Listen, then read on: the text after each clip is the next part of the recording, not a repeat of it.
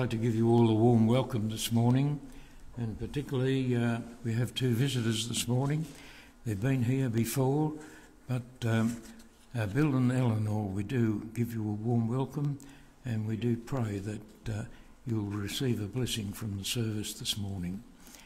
And I don't think there's anything else. So just if you take notice of the what's happening during the week, we didn't announce it last week, I don't think, but last Friday was the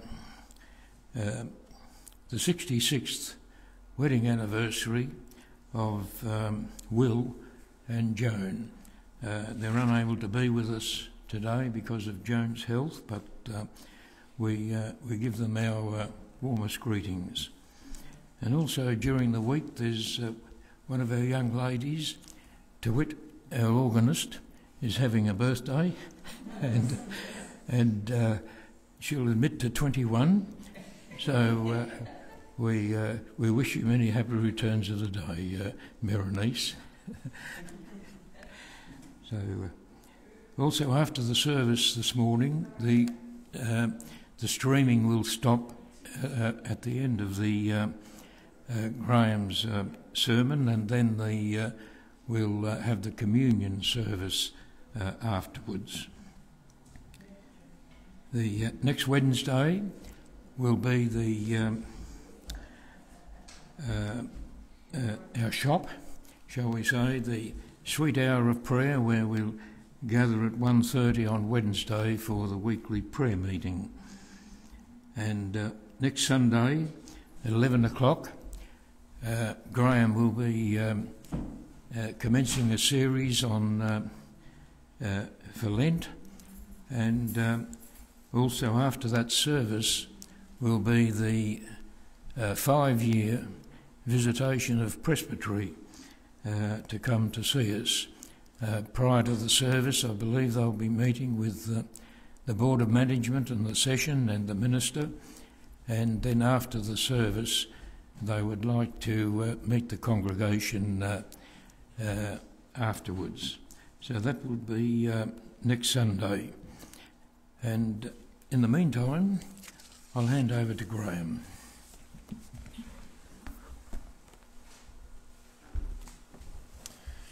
Thank you, Keith. It's lovely to be with you this morning. We're going to begin by singing together God's praise from hymn 261, Christ, whose glory fills the skies, Christ, the true, the only light. Right.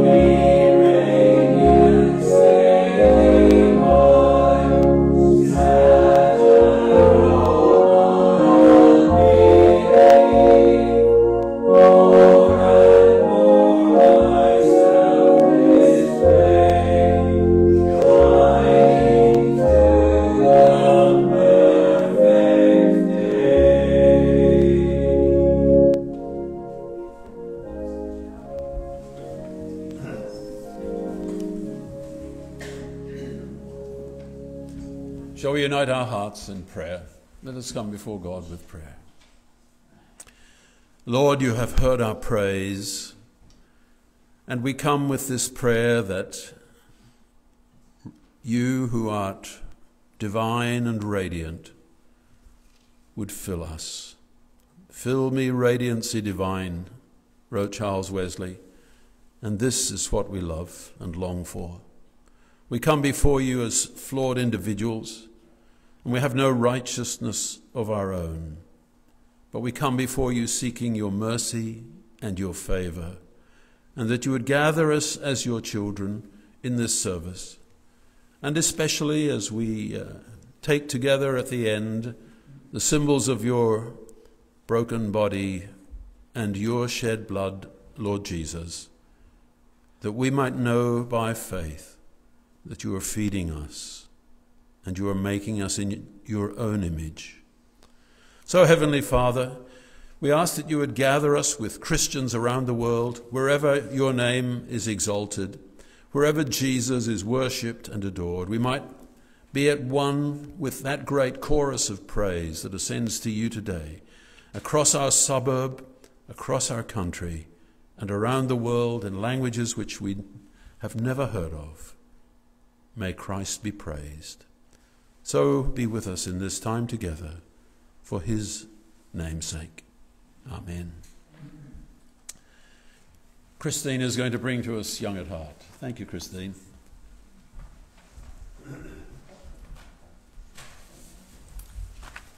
Good morning, everyone.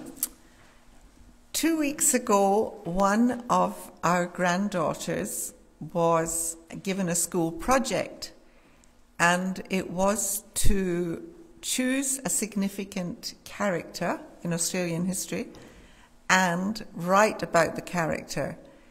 Now, to my surprise, when we heard about it, this is a co-ed school, a little Catholic school actually.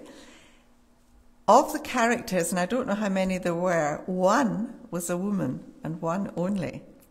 So Gemma chose the woman, and the woman's name was Vida Goldstein. Now, the name meant something to me. I hadn't really looked into her, and I encourage you, if you're interested, to look into her.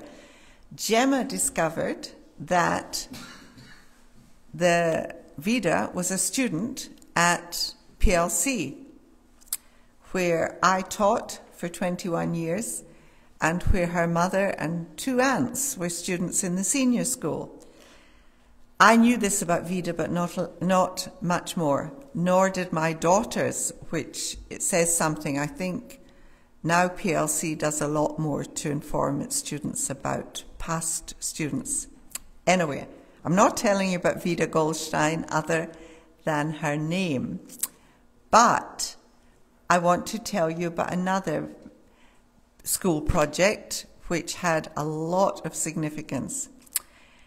In 1999 in Kansas, in America, a high school teacher called Norm Conard, I don't think his name is famous for other things.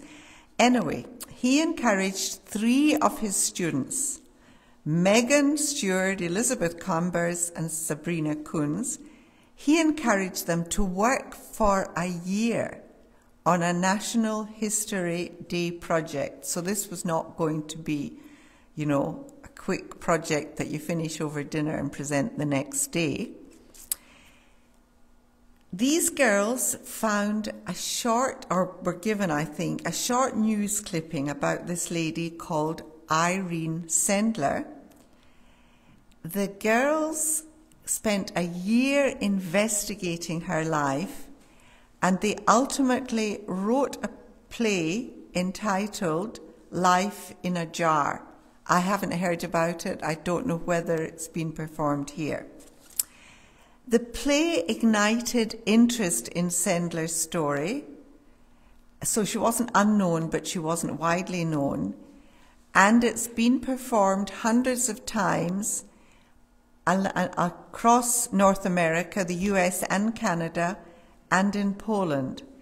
And the story has been written up in this book called Life in a Jar, the Irina Sendler project, but there's also, I think this is the film, The Jars of Hope, and just pay attention and you'll find out why jars are important. So she was born in 1910 near Warsaw, and she was a Roman Catholic Christian, and she began helping Jews as early as 1939 when Germany invaded Poland.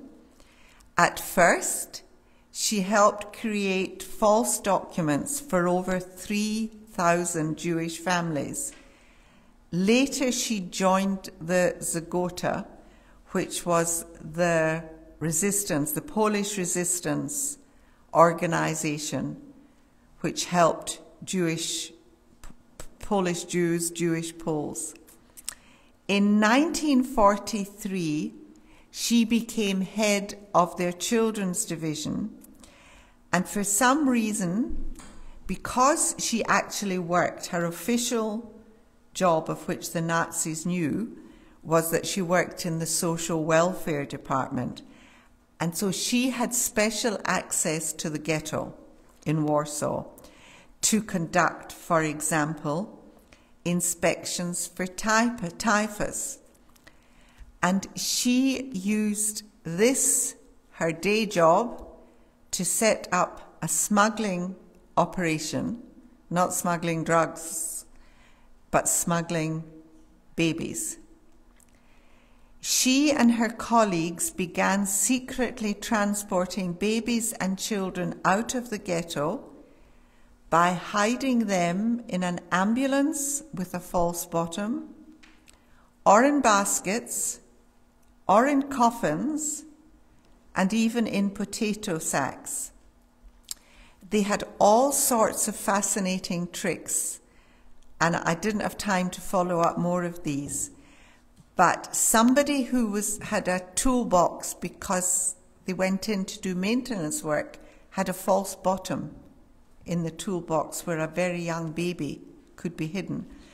And if young babies were being transported, they managed to have a barking dog with them, so that if the baby started to cry, the dog barked and the Nazis couldn't hear the cry.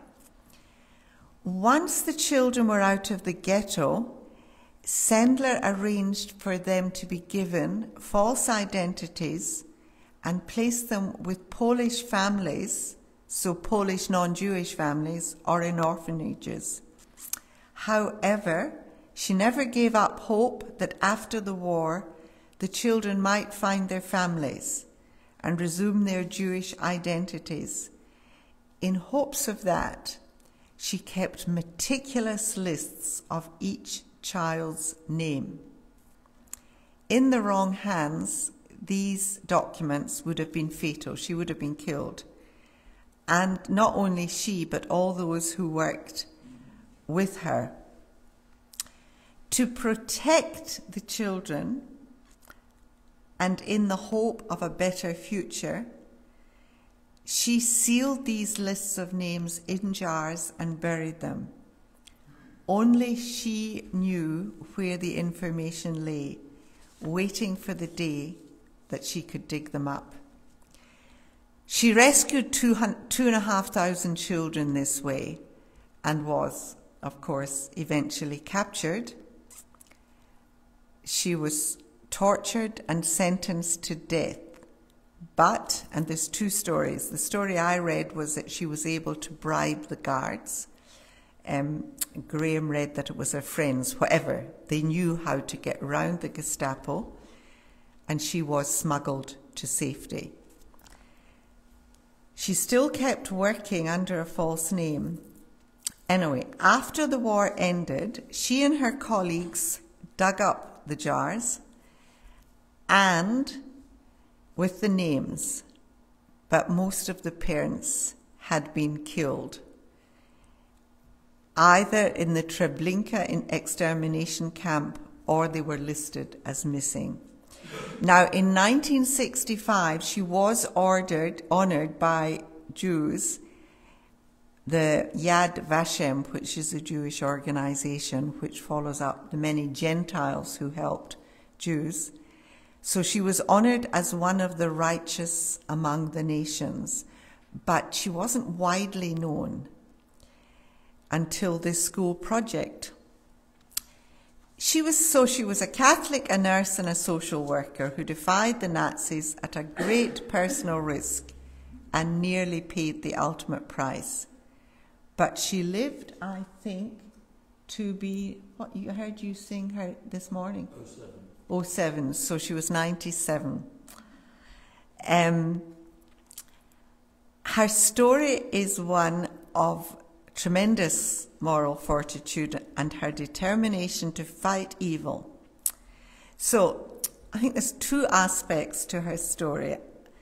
I think her courage and wisdom inspires us all to do whatever we can to resist evil, using opportunities that come our way in our everyday lives. And they do come our way.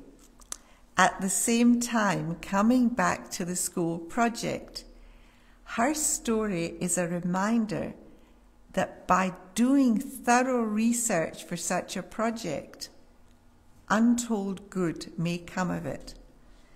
So I want to leave you with the words of the writer of Ecclesiastes, chapter 9, verse 10, when in the old version, which I learned as a child, whatsoever your hand finds to do, do it with all your might.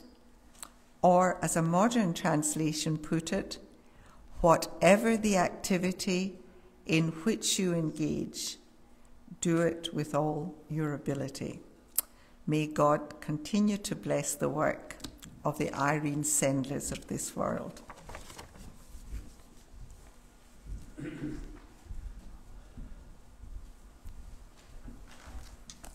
Thank you, Christina. What a courageous woman that was. Amanda is going to bring us our Bible reading this morning. Thank you, Amanda.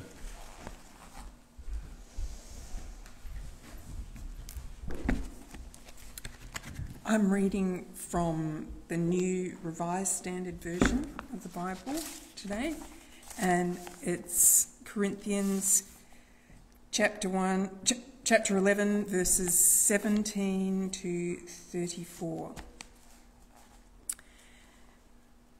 Now, in the following instructions, I do not commend you, because when you come together, it is not for the better, but for the worse.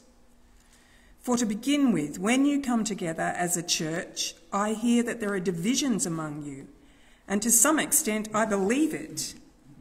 Indeed, there have to be factions among you, for only so will it become clear who among you are genuine.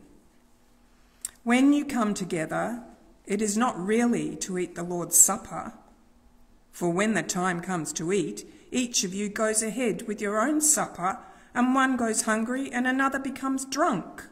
What? Do you not have homes to eat and drink in? Or do you show contempt for the church of God and humiliate those who have nothing? What should I say to you? Should I commend you? In this matter I do not commend you.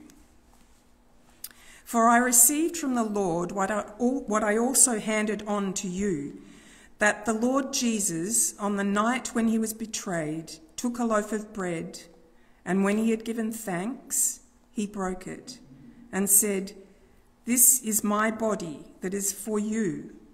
Do this in remembrance of me." In the same way he took the cup also after supper, saying, "This cup is the new covenant in my blood. Do this as oft as you drink it in remembrance of me. For as often as you eat this bread and drink the cup, you proclaim the Lord's death until he comes.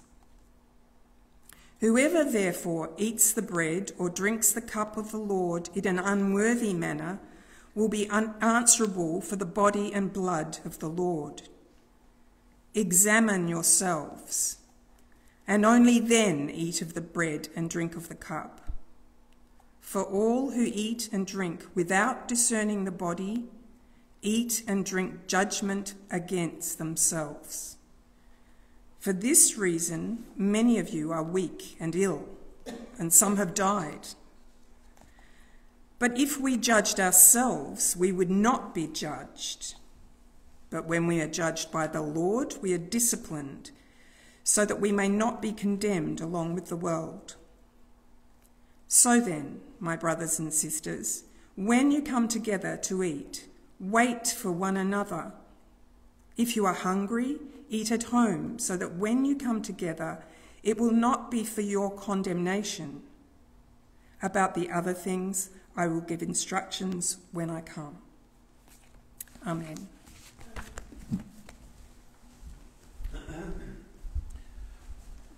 Thank you, Amanda.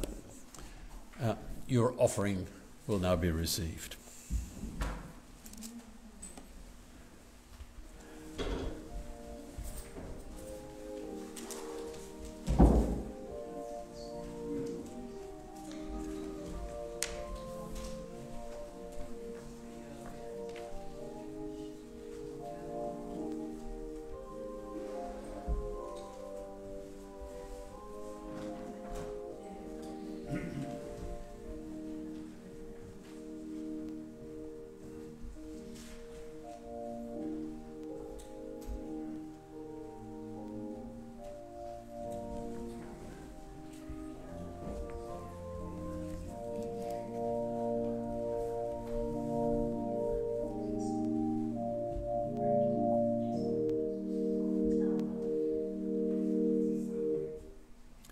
We bring our gifts, Heavenly Father, and we ourselves would serve you, and so receive not only what we bring, but ourselves also for the work that you wish to do in the world, through Jesus Christ our Lord. Amen.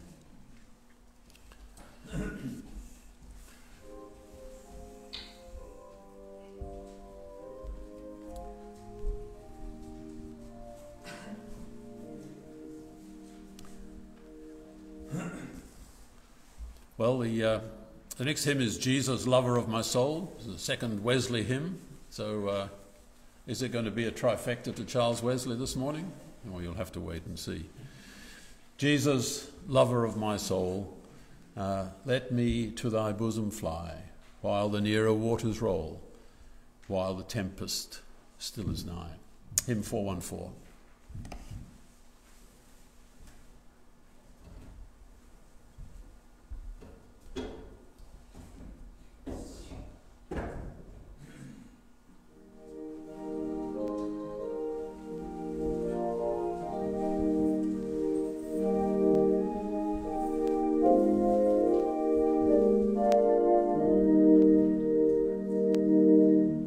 Jesus,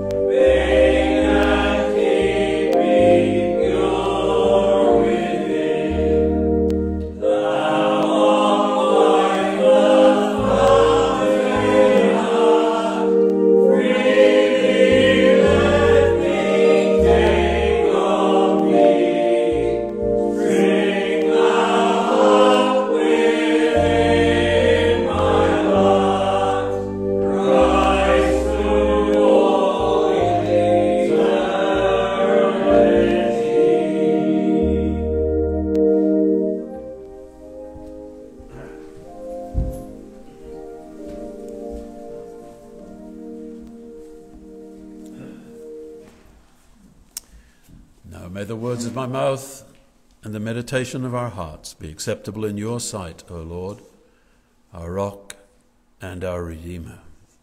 Amen. Well, I used this image. I'm not sure it's terribly clear at the back of the church on the definition I've given, but it's the one that's on the front of the leaflet today. And it's the last in a series. We've come to number 7, looking at this word, allelon. It's a Greek word, and it's translated into English by 2 words, one another.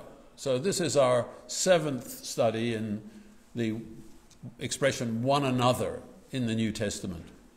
And as we come to it, I've used the image because some of you might have done the walk from the Saddle. What's the Saddle called at Wilson's Promontory? Some of you. Yeah, Oberon Saddle down to Sealer's Cove. And this is that road, that path. And if you're on that path with small children or larger children, or especially with smaller and larger children, some run on ahead and some are straggling behind, and you want to keep together. So you have to keep close to one another. So I thought that was quite a nice image. So here we are, we're thinking about one another, and there are 2 things I want to think about today. So you're going to have to keep tuned in, all right? 2 things. The expression, wait for one another, occurred in the reading that Amanda brought to us. Wait for one another. And that's a very important idea that I want to try and open up a little bit. But the other one is salute one another or greet one another. Now, the greet one another reading occurs in 4 places. And it says this. It says, greet one another with a holy kiss or a brotherly kiss. So you might think, well, what's the Bible got to say about COVID and greeting one another, and especially in the era of elbow bumps and so on? Well, we'll get to that as well. But I have 4 headings that I want to share with you, and they're pretty simple this morning. Firstly, I want to think about the Word. And then I want to think about the sacrament, which we will be sharing shortly, inviting you to participate in. And then I want to think about the wait, that is waiting for one another. And then I want to think about the salute, the greeting. Of course, not formal, but how do we greet one another? Of course, in military organizations and other uniformed organizations, they have a formality to it. We've actually seen what used to be the Scouts' 3-fingered salute in Myanmar recently, because it's a symbol of protest against the military junta that has taken over the country. So there are different ways of saluting and identifying. We'll think a little bit about that too. So first of all, I want to think about the Word. A word is very important to us.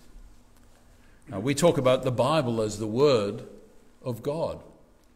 The Bible is words. It's a message. Jesus had a Bible. He had a handwritten Bible because printing hadn't been invented. He had the Old Testament. He possibly had it in 2 languages because it was there in Hebrew, but it was also translated into Greek 200 years before Jesus was born. So the Old Testament, the same books that you have in your Protestant Old Testament, were there in Greek in Jesus' day, as well as in Hebrew. And he knew it, and he quoted it many times. And he taught his disciples about it. But it's interesting when we think about words. I've been reading a book recently that's quite popular at the moment. It's one of books I got for Christmas. It's called The Dictionary of Lost Words. And it's about the making of the Oxford English Dictionary. Now, I've got the shorter Oxford at home. I think it's yours, Christine. 2 volumes, each one about this thick. So they take up 8 inches of shelf space on our... And this is the shorter dictionary. The longer dictionary is about 10 or 12 volumes. So how was this dictionary made? Well, it was made by people being invited to send in the use of words. And the dictionary lexicographers, under the guidance of an esteemed and renowned Scottish lexicographer, I may say, in the city of Oxford in England, sat at a table in a tin shed in the backyard of somebody's house, eloquently named the scriptorium, and from all over the English world they were sent words. They had to say what size the cards had to be, and they put them in pigeonholes. This word has this meaning if you look at something William Shakespeare said, or something that somebody else said way gone by. And this process started in the late 1880s, and it went on, and it went on, and it was slowed down, and it was a slow process. But in 1901 it was discovered that the word bondmaid wasn't in the dictionary. And of course the dictionary was still in process, but they'd got way beyond the letter B, and it was coming out in sort of slender volumes for some of the letters. And the question was, why was it not there? Well, it wasn't there because the men who were doing the sorting of the words were getting answers from people who were reading books written by men, and it was a male vocabulary that was shaping up. And a girl in the story named Esme, she discovers that the words that women often use, the words of the marketplace, the street words, are not used, they're not acceptable in the dictionary because they haven't been dignified with a place in the literature, or because they're a bit vulgar, or they're street words. Now here's the thing. The New Testament of our Bibles wasn't written in classical Greek. People thought it was a kind of Hebrew Greek because they knew it was different from classical Greek. The Greek of the classicists, the plays and the other great Greek minds had a lofty tone to it, but not the Greek of the New Testament. About 1908, they discovered that the Greek of the New Testament is street-level Greek. It's the Greek of the ordinary man. They were discovering, and the ordinary woman, I may say as well, they were discovering receipts and things on clay bits of clay tablet. What happened when a pot was broken, the shards of it could be used to scratch on and to write messages on. It was a lot cheaper. Because in the ancient world, a sheet of papyrus, let me tell you, would you like to hold that up, Christine, that iPad? I don't know if you can see the iPad here. A sheet of papyrus in the ancient world cost about the same as an iPad today. You got that? So a sheet of papyrus was very expensive. And to write a gospel, say the Gospel of Mark, which is a long gospel of 28 chapters, it would require a scroll about 30 feet long, or 28 feet long, I think they said. So here is an expensive document.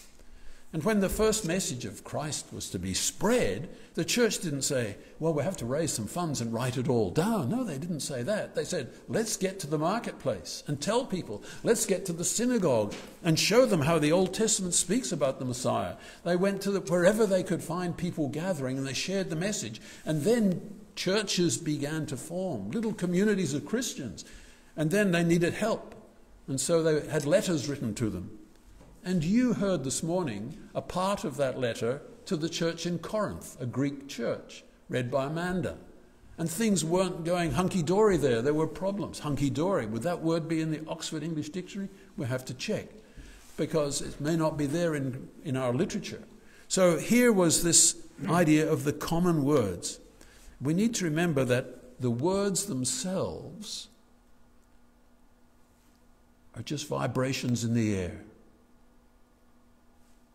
If I'm not speaking, the air's not vibrating on your eardrums. We heard about the cochlear implants recently, right? Or there may just be ink on a page. That's words. Or it may be pixels on a screen. But these things are symbols of something that is real. They speak to us. They're not the reality. They're just a symbol or a kind of metaphor that tells us. So, for example, in the Dictionary of Lost Words, eventually a boyfriend, a young man who's a friend of Esme, catches on to this idea, and he's working in a print shop. And all the young men who are apprentice printers have gone because it's 1914 and the First World War has started. And only old men who used to be printers have come back, men whose eyes are no longer quite up to it, or younger boys who need to be taught the skills, 12 and 13-year-olds. And they're starting to work in the print shop because all the 15 and 16-year-olds have gone and enlisted. And so Gareth comes and he says, I've got a new word for you, Esme. And on a slip of paper he has the word loss. And he's got a quotation from one of the mothers of the apprentices who'd signed up with the Oxford and Buckinghamshire Regiment. She'd come in that morning to tell the boss that her boys wouldn't be coming back. They were both killed at the Battle of Ypres. One of them was nearly 17. He would have been 17 next week, she said. And she talked about the loss. She talked about the loss, her loss as a mother and the loss of possibly being a grandmother. And she ended up by saying, I'm going to lose my mind. And so there was a new intensity to the word loss that hadn't quite been there before. But during that period was there every day on the front page of the newspapers. Lost. The lists of the lost. So you see, what you feel, the reality you feel when you think about the event is created by the words, but the reality was what that mother knew. That sense of desolation. I'm going to lose my mind. So God's message to us comes as words. And the Bible says it pleased God, indeed it's in 1 Corinthians, that same letter, it's pleased God by the foolishness of preaching to save those who believe. So there's a message coming with power, if we will but hear it. And that creative power, the New Testament tells us, was what created the worlds, the Word of God. And John tells us, created redemption as well. In him we have redemption, the one who was the Word that became flesh. So the Christian message is good news because it enables us to encounter another reality. And that reality is Jesus. So that's the first thing. The Word is about Jesus. The Word is not Jesus, but Jesus is the Word made flesh for us. And the second thing that I want to talk about is the sacrament. The sacrament of bread and wine. Before he died, Jesus gave us this sacrament. After the resurrection, he gave us another sacrament, baptism. Go into all the world and make disciples. So either side of his death, he gave us a sign using physical symbols to stimulate our sense of what is real. Now, the physical things then are the bread and wine, which we will be sharing today, and the water of baptism, which we share when somebody comes newly into the church. The Bible crafts words into many forms to help us get the message. There are many long lists in the Bible, genealogies, there are timeless tales, there are gripping narrative, there's sublime poetry, there's songs of love and hate, and detailed letters, and encoded conflict. And all of this helps us to understand the words that they reach into our lives like that word loss can do and speak to us. But Jesus didn't leave it only to the words. Jesus wants to nourish his disciples in their life of faith by creating himself in them. He is our nourishment. In John's Gospel he talks and says, unless you eat the flesh of the Son of Man and drink his blood, you won't have life in you. It's like when later on in that Gospel he comes to wash Peter's feet and Peter says, Lord, you're not going to wash my feet. And then Jesus said, Peter, if I don't wash you, you have nothing to do with me. Well, then wash all of me, he says. And Jesus said, well, that won't be necessary. The feet is representative of all that I'm doing. And so it is, his body broken and his blood shed nourish us. We learn of his dying love as we come to the Last Supper. Now, what then about the weight? Well, you remember in the reading from Amanda, it was, when you come together, wait for one another. There seems to have been a problem, and the problem in Corinth was this, that they used to meet for a fellowship meal. Now, pre-COVID, we had fellowship meals here. We had a meal together after church periodically, and we had monthly fellowship luncheons. So we know about fellowship meals. But it seems that these were called love feasts in the early church, and there's a mention of them, for example, in the letter to Jude.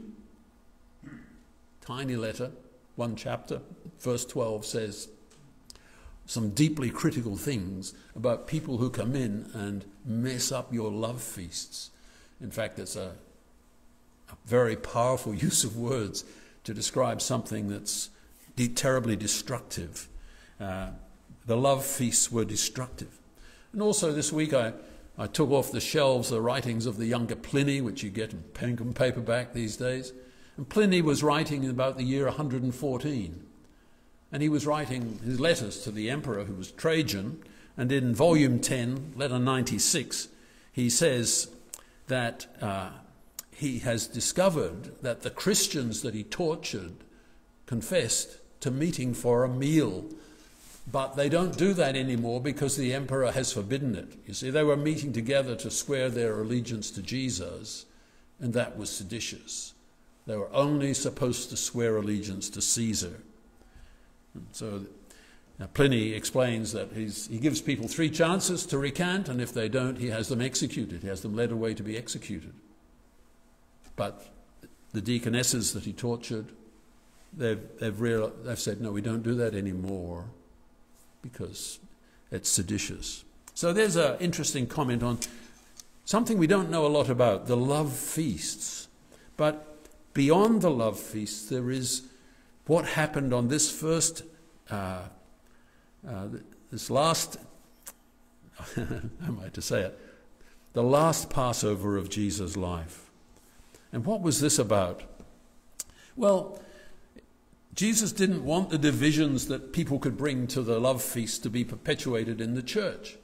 You see, it was working out that the rich people came early, they set up, they had plenty of time. The slaves in the Christian community, they only got when they knocked off at whatever time slaves get to knock off. If you read the Dictionary of Lost Words, you'll find that the bondmaid in the story didn't get off till the rest of the household were in bed. So she had to work pretty late. So I imagine it might have been a bit like that in the Roman Empire. The story in Pliny's letter says they met before dawn. They met before dawn. That was when they were able to gather. But the wealthy could provide food for themselves and drink for themselves, and they would get drunk and they would enjoy they're having a good time together as followers of this new faith that was spreading around the world. And others would come in and they would be regarded as less important and less significant. And so the slaves didn't have the financial means, and they were humiliated on account of their meager resources. It wasn't just bad manners. We would say bad manners, yes. But Paul says in this chapter that it's deadly. It's going to kill the church. And he's saying it's having a devastating effect on you right now. For this reason, some of you are sick and ill. God is bringing judgment among you because of the inequities that you're perpetuating as those who should know better.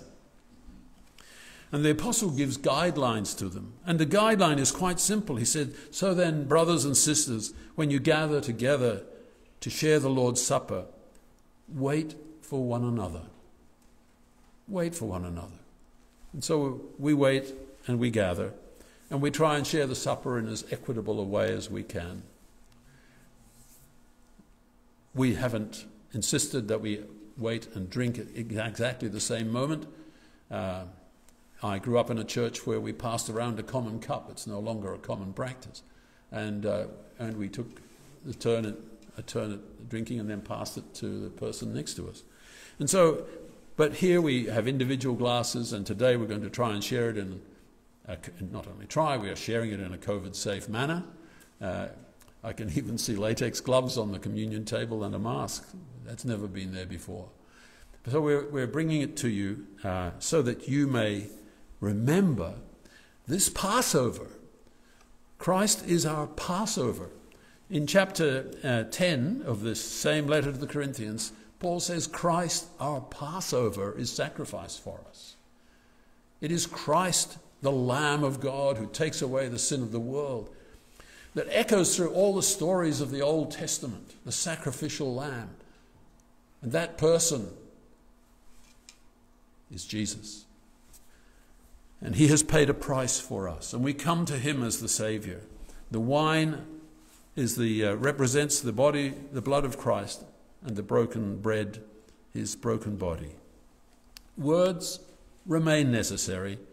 If you read the story of this Passover, this last meal, this last supper of Jesus, in Matthew's Gospel, he tells us that when they had hymned a hymn, they went out to the Mount of Olives.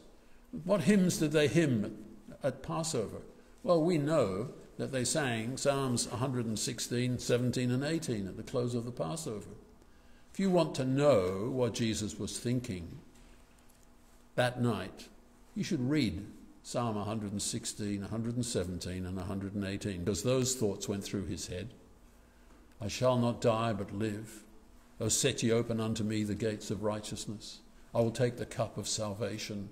Great verses that should be sung at communion time, or at least pass through our heads. So words are necessary. Songs are necessary.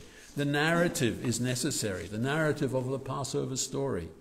And this will all help when it comes together with the tangible symbols, the bread and the wine, which are as physical as you are and as I am. And it reminds us then of the reality. It's not just an idle tale, as Peter tells us elsewhere. So the fourth thing I want to think about quickly is the salute. I noticed, I don't know if you watched the news this week, but when President Sarkozy was up for sentencing because of his offences against the law, and when he arrived at the court, the police outside saluted him. But the journalist said when he came out, having been sentenced to, I think, a further year of detention or something like that, they didn't salute him at all. See, he'd gone down in their estimation.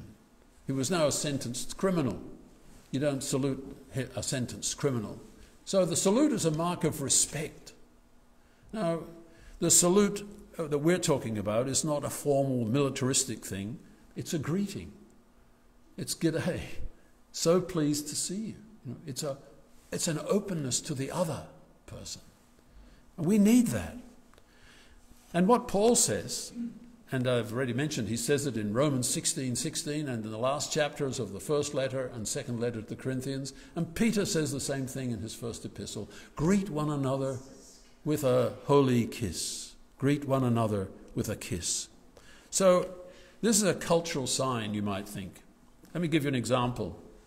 I was going to say that the men probably kissed the men and the women kissed the women. But I've discovered that in Ethiopia today, in the Christian community, men and women greet each other with an embrace. They bring their heads close to each other.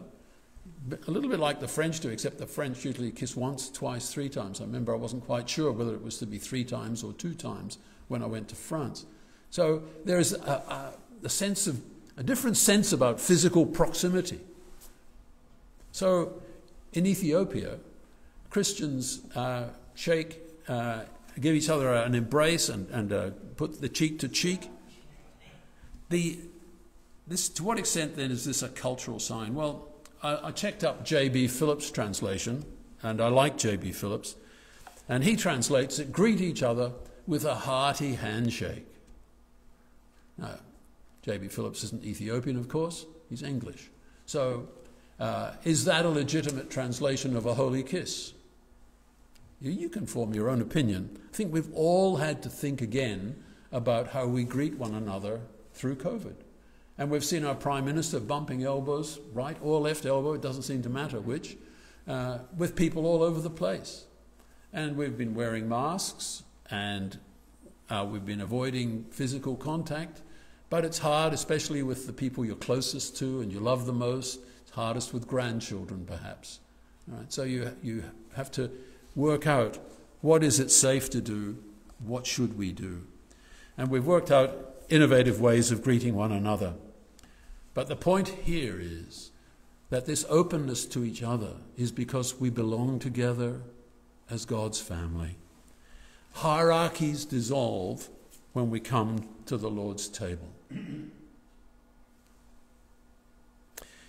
As we wait for each other and as we greet each other, this should be obvious. And it's our prayer today that as we come to offer the bread and the wine, that you will have a deep sense that you are welcome at this table. The Lord's body was broken and his blood was shed so that your sins could be forgiven and mine. I was talking to a man on Friday night. I got on well with him. But towards the end of the evening, we were talking about Christian things. And he said that he thinks it all amounts to being nice. That's what Christianity is about. That's what it's about, isn't it? Being nice to people. And I said, well, what's the significance of the death of Jesus in this? And he couldn't see any significance to the death of Jesus. But he knew for some reason it was important in the Christian church. And the answer is that we might imagine we could be the nice people we would like to be. But Jesus invites us to follow him, to carry our cross. He has died that we might be forgiven. But we need to be changed. We need the power of his Spirit in our lives. We need to make adjustments day by day. We need, as the Gospels tell us, to take up our cross daily and follow him. And so I invite you to carry out this enterprise in your life this week, to be a disciple of Jesus, to put your feet where his feet would take you and know his presence. And so, as we wait for each other and as we greet one another, may we enjoy his fellowship. I'm now going to lead in prayer. I'd like to mention one or two people in prayer today that I have not been doing except allowing us quiet times for prayer. But I'm going to mention one or two people in prayer just by one name. So I invite you to bow your heads and unite with me as we pray together.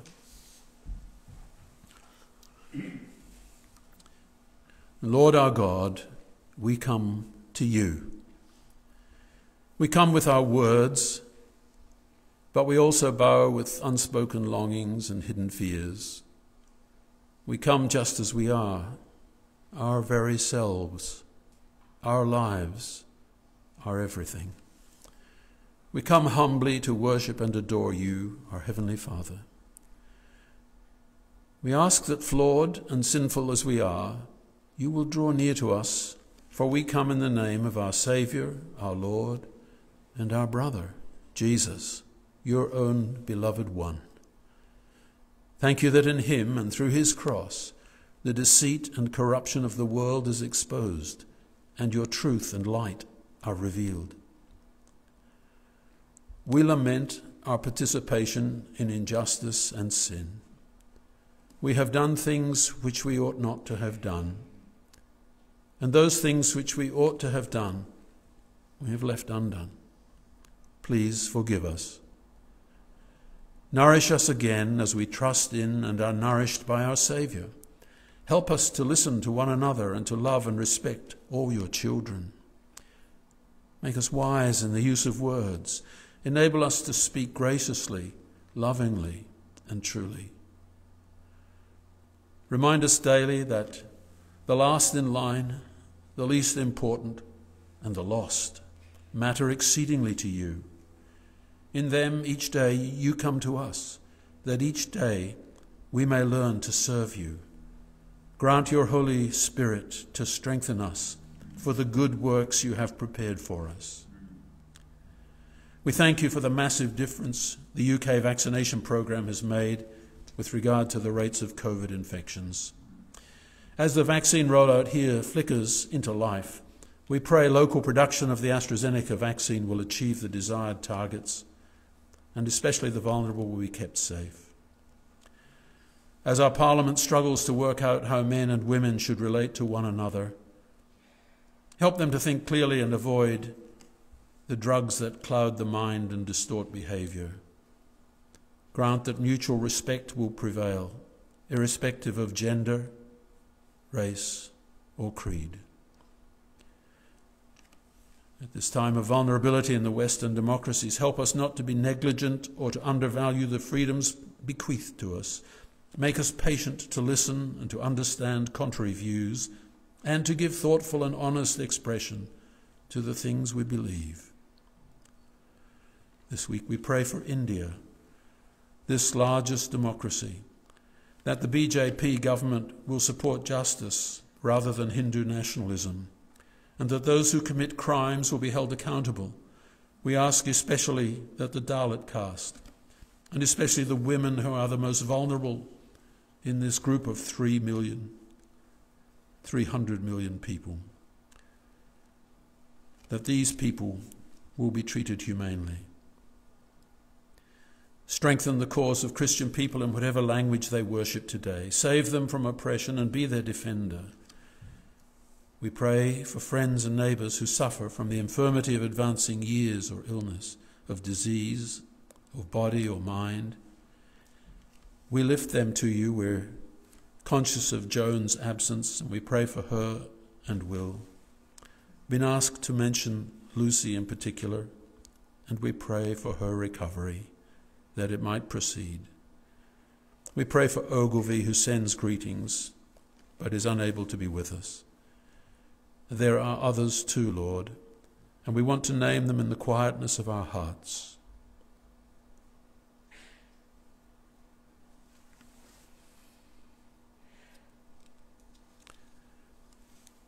So, Lord, we pray that absent loved ones will nevertheless share your company this morning, and our requests we bring in the name of Jesus, who taught us how to pray and to say together, Our Father in heaven, hallowed be thy name.